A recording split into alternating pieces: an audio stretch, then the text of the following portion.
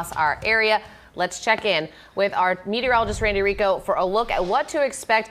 So the snow's come through. Now everyone wants to know what's next. Yeah, you slept through a blizzard. Congratulations. It was a minor blizzard, only met the criteria for 3 hours. But as we take a look at the radar right now, the snow is already gone. If you look outside the window, though, you are very likely to see the snow continuing to blow around. Getting accurate measurements of snowfall right at the moment is very tough because it is getting blown across the yard and across the sidewalks due to these very strong winds. So no more falling snow. The snow moved out about 3 or 4 a.m. for most of us.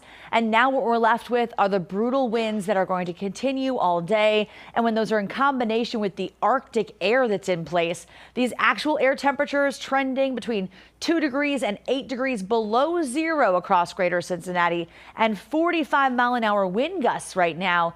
That's why it feels like about 30 degrees below zero as we get this day started. And for the next couple of hours, if you do have to leave the house, I know plenty of people in service industries. I know our nurses, our police, our firefighters, they're out there in this. And right now, 8 degrees below zero, feeling like negative 33. And you can see not much improvement here as we go into the late morning hours. So your 7-day forecast showing today's high is 2, but it's still going to feel like 20 below. For your Saturday, your Christmas Eve day, we'll start out the morning at about 2 degrees below zero. It will feel like around 18 degrees and negative 18 in the morning, feeling like about 10 degrees below zero in the afternoon. We will see those temperatures improve slightly and the winds back off a little bit on Christmas Day. Our wind chills do finally go above zero during the afternoon on Sunday. All right, Randy, thank you so much. So we've seen the forecast. We've got the cold.